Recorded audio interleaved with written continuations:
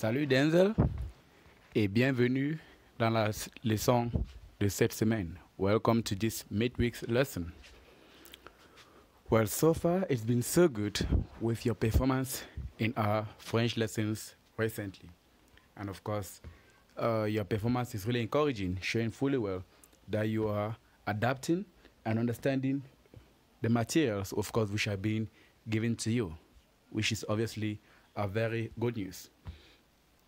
So in this week's lesson, we are mainly going to review by doing, of course, lots and lots of exercises on our previous lesson, because we really want that lesson, les prepositions, to sink deep into you.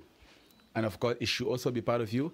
And that is why, like I said, though your performance was great in that previous lesson, we want to still make sure that you don't forget what was learned previously by completing exercises in this upcoming lesson. So we're going to do lots of exercises to test your understanding skills and your application skills of the lesson on les prepositions.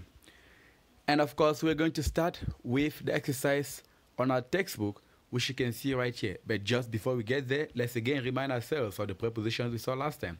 We mentioned that the preposition, which in English prepositions, are words which are used to show the position of objects. That was exactly what we talked about, and I'm sure you can understand what we mean. Words used to talk about the position of objects. In English, we have on, we have in, we have beside, so many. In French, we focused mainly on some few, which are of course about 5 in number. And here they are. The first one was sur, which means on. The second, sous, which was under. The third, devant, which means in front of. Derrière, which is the next, which means behind. Dans, which means in or inside. And finally, we saw à côté de, which means what? Beside or near. So these were the prepositions as we saw in our last lesson.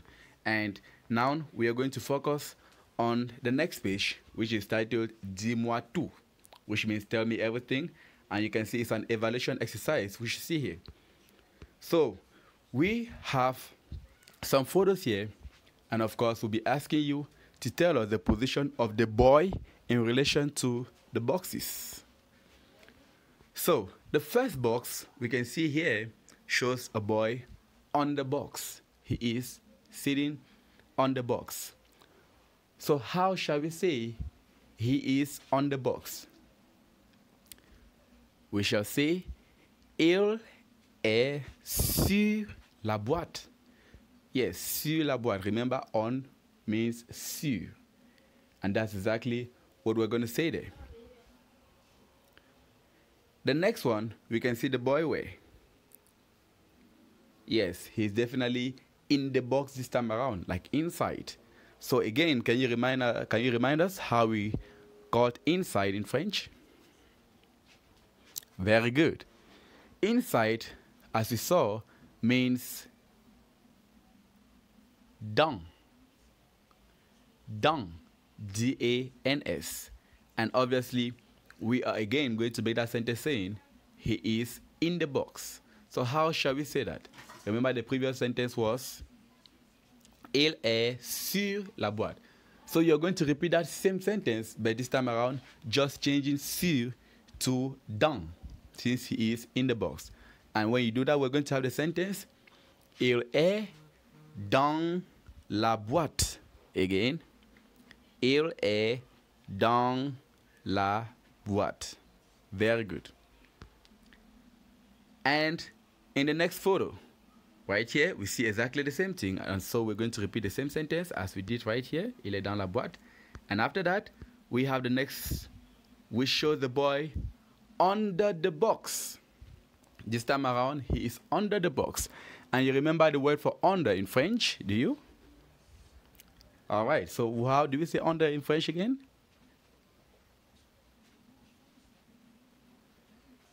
Sous. Excellent. Sous was the word, which was obviously a little the same as sur. But remember, the sous here is spelled S-O-U-S, which means under. different from the S-U-R, which is sur. Good. So we are going to say, il est sous la boîte. Sous la boîte. To say he is under the box. Very good. And then on the next, we have the boy who is this time around standing in front of the box, right? Yes, he is in front of the box. And you remember how we said in front in French? All right, so in front, we said is devant.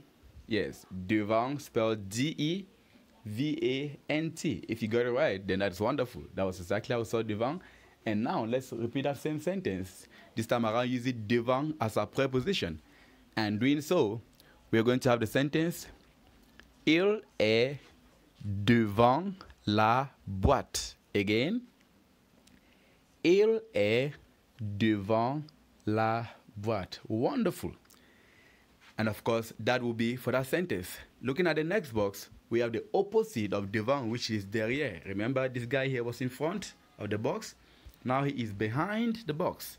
And how do we say behind in French again? We equally saw that already.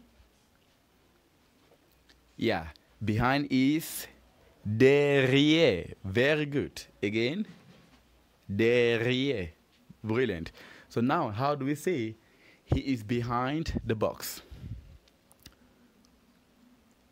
Excellent. Okay, so we're definitely going to say il est derrière la boîte. And obviously, we have the same exercises which you see as follows.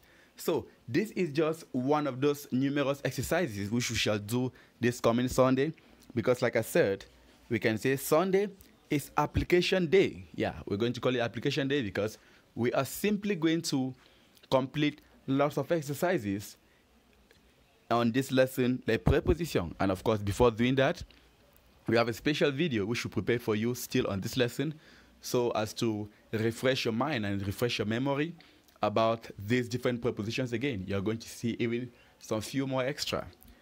So that will be, of course, in our live lesson on Sunday. So we hope you review this lesson on les prepositions again, and remember to rewatch this video so that by the time we do this exercise again this coming Sunday, you will obviously pull out a great performance. And of course, when we come up with the other exercises, we should be requiring you to do exactly the same thing, you will still pull out an excellent performance. So that is what we want you to do. Remember, reviewing and revising is very important in language.